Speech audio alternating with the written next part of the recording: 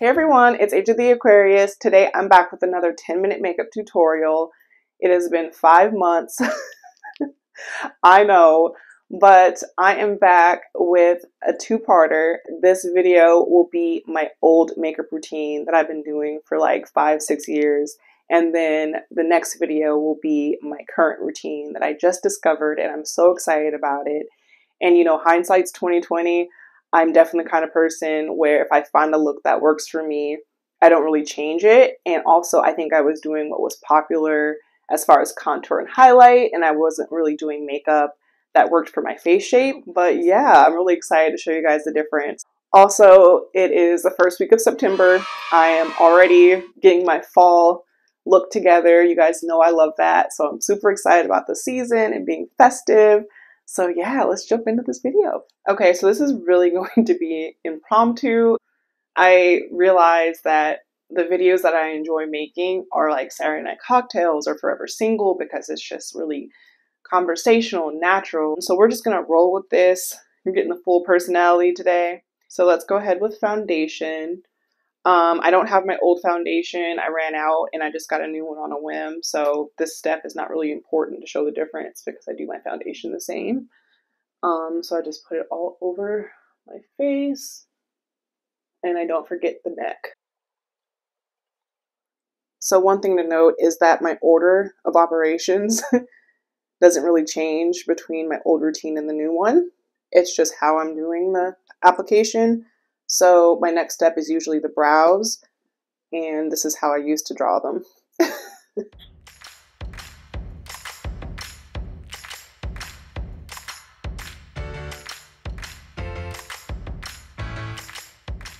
After I draw them in, I will go over them with some concealer.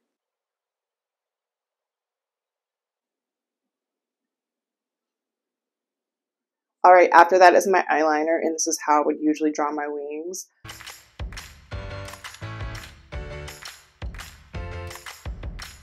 Now my next step would be my concealer. So I just use a lighter concealer right under my eyes, like that. Then I'll take it a little bit between my brow so that this whole line here is pretty bright. And I blend up this way. Next will be my contour. This step has changed the most, so make sure to watch the next video because in retrospect, wow, what was I doing? Alright, so you can barely see it coming in from the front. The idea was that you could see it from the sides, so it's pretty harsh. I then took a little bit of blush and put that along the top of it. And because it's so extreme, I then go over with powder, loose setting powder, and do a blending motion to try to disperse that color a little bit so it's not as harsh. So as you can see, it's still there. I mean, it's going to be. It was such an extreme contour. It was not helping matters. It was not helping my life, but that's what I was doing.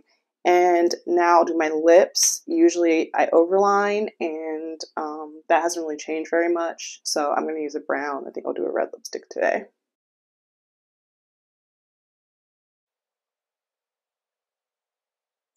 Next would be my highlight. That is also very different now that I know better.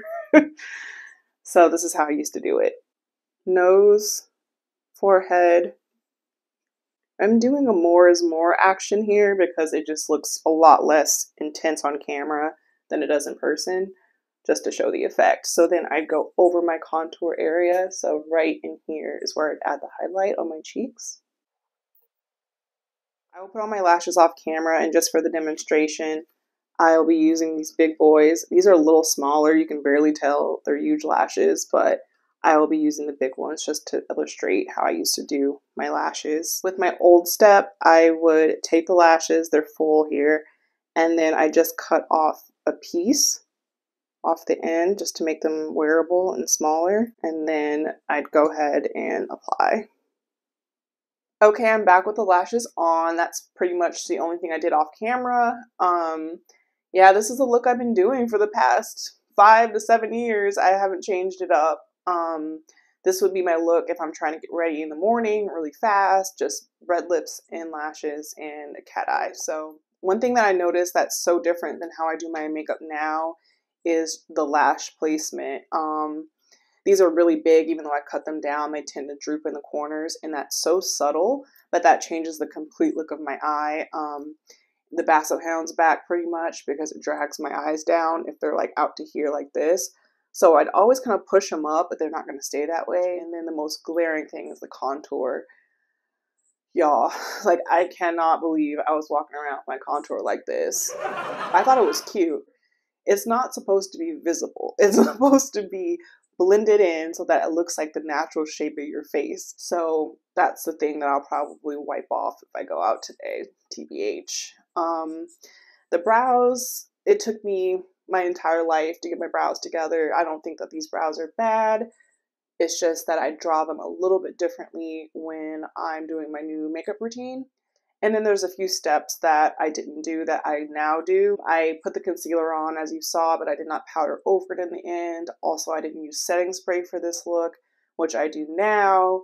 And those things are really subtle, but they change how the makeup ends up coming out. Harry Styles! Yes.